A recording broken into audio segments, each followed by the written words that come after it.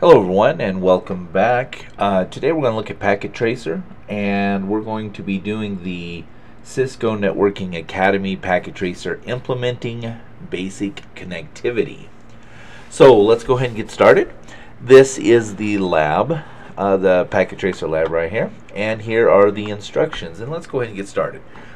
So first we have a addressing table, two switches, two end devices, as we can see right here, the objectives, and the background. So I'm not going to read that to you. I'll let you read that on your own. Try to keep this video fairly short. So let's get started here. Now do notice that as we come down, we do have this completion. We're looking for 88 of 88. 2 out of 88 has already been done. And the first time that I did this, it confused me a little bit until I realized that when we get there, but part of it has already been configured for us. Alright, so let's configure the S1 switch with a host name. So S1, we'll click it, go to CLI, and first we want to do EN for enable, and then conf T, CONF space T for configure terminal. And now let's do hostname. Hostname S1. And one of the nice things about the Cisco Packet Tracer, or Cisco in general, their CLI is pretty intuitive. So if you have something like hostname, you can always check it and say hostname, that is if I can spell, question mark, and it will tell you what it is that it's looking for here. It's looking for a word, and this is the system's network name. So pretty intuitive in a lot of the areas. So we've completed that. We've entered the correct command to configure the host name. Next we want to configure the console and privilege exec mode passwords. Alright, so we can do that by saying enable. First we want to enable, and we're actually going to do this one first, the privilege exec mode password.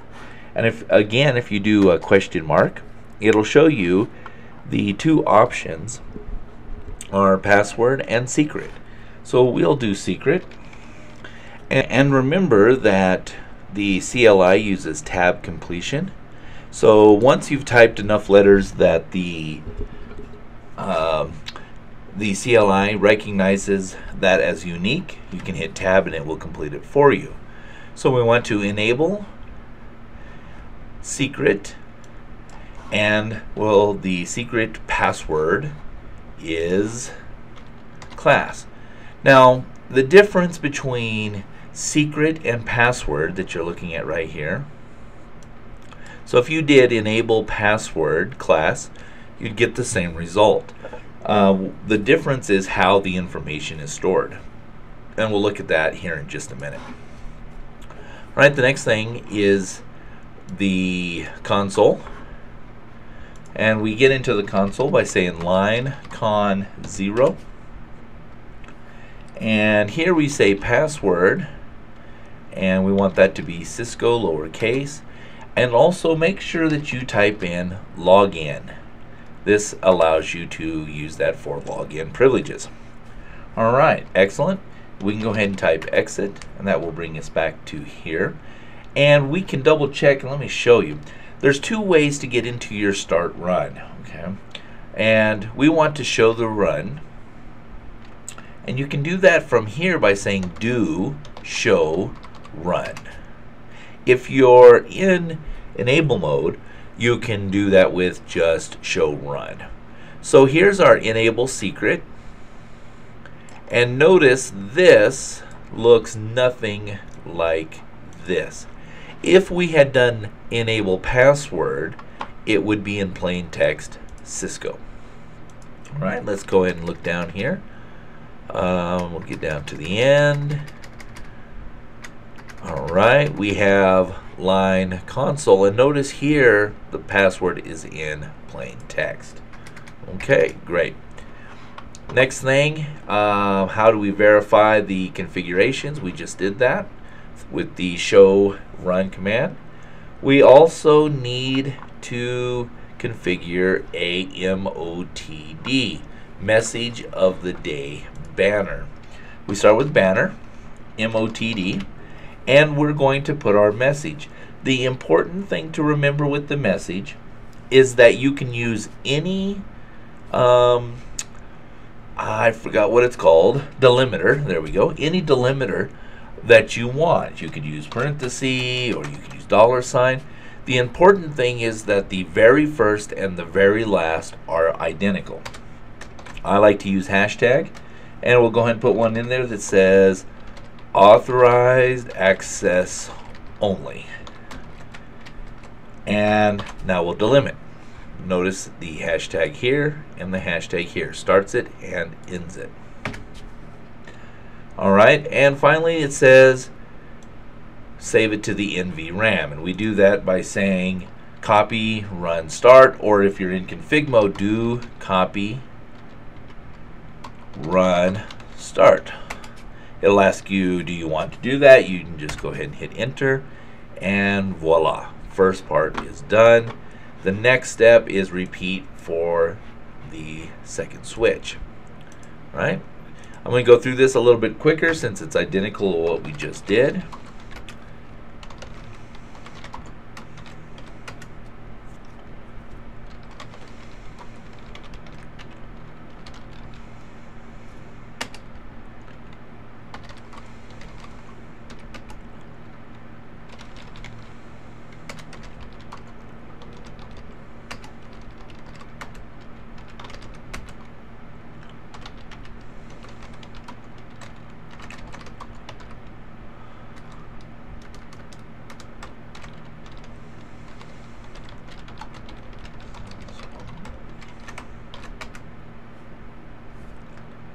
And then we can go ahead and review that again. That's do show run, enable secret, good. And we just want to make sure that we have our method of the day, our banner, our message of the day, and we have our console, good. And finally we want to save the configuration. Do copy run start. So do is kind of like the sudo override, gives you administrator privileges. It just allows you to override a command if you're in an escalation that does not normally allow it. Okay, great. So those are done. Let's go ahead and look here. The next thing we want to do is configure the PC. So we're going to click PC1, go to desktop, IP configuration, and we're going to go ahead and use the addressing scheme here. 192.168.1.1 might help if, there we go. And that is in fact 255.255.255.0. Excellent. We don't have a default gateway, there's no router. Go to PC2, do the same thing, and here it's 1.2, 255.255.255.0. looks good. Notice our score is increasing. Alright, that's a good sign.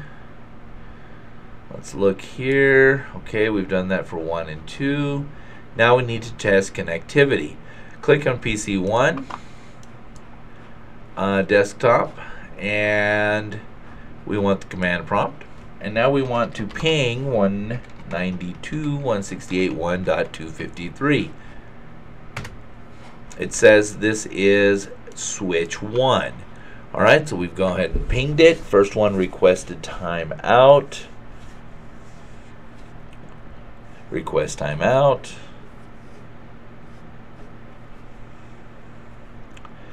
Three times. And finally 4. Okay, sent 4, 0 received, lost 100%. And it says, were you successful? No, and why not? Well, we have not configured this 192.168.1.253 address yet in switch 1. Alright, let's continue. So now it says, let's configure switch 1. Alright, so we're going to go ahead and go into configure terminal. That's where we're at. Let me just back out of this and show you real quick, however. So notice we have our banner of the day, and we also have a password. And this will be your first password, which is Cisco. And then once we do enable, we'll have another password, which will be this one. This is the exec privilege mode. And then we're back into config T. Good. Alrighty, let's see here. Following our way down, we want to do interface VLAN 1, IP address, and here it shows the command. We're going to say 192.168.1.253. There's the switch we just tried to ping with a mask of 255, 255, 255.0. And always remember to do a no shut. Notice it says that the change state to up. That's a good sign. And we can go ahead and exit out now. Why do we enter that? Because we want it to be changed to state up. It says configure to the same way. Alright. So interface VLAN 1, IP address 192.168.1 dot. Go back and look real quick. 254, all right. 255, 255, 255.0, and no shut. Excellent. Great. All right, now notice at this point we're at completion of 88 of 88. That means we've done all the required. Let's go ahead and look. We want to go ahead and save this. Do copy, run, start. We need to make sure we do that on switch 1 as well. And now it says we can show the IP interface brief or the show running config. We've been doing the show run. There it is. There's our secret. Oops. Hit enter or space bar. And there is our interface VLAN 1. There's our banner of the day and our log in for password on console 0. Looks great. Let's close that. Come back over here. Make sure we do a copy run start just to make sure we've saved it. And now let's look at the end here. So now we want to test connectivity.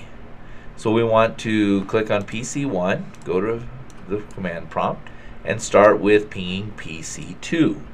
Ping 192.168.1.2. Remember that's a .2. Alright, we're getting a reply. 4 sent, 4 received, 100%. That's excellent. Next we want to ping S1. So we say ping 192.168.1.253. That's our own current switch. Alright, we're waiting here.